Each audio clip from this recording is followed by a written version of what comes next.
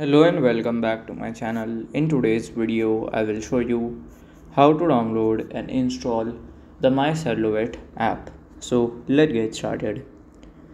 So here you have to go, just open your Google Play Store. If you are an iOS user, then you have to open your Apple Store. Go to the search bar and search for myChevrolet app. So from here, you have to go and then you have to click on the install button on the app. Okay, so it's not available in my region, so I have to go and it will be done.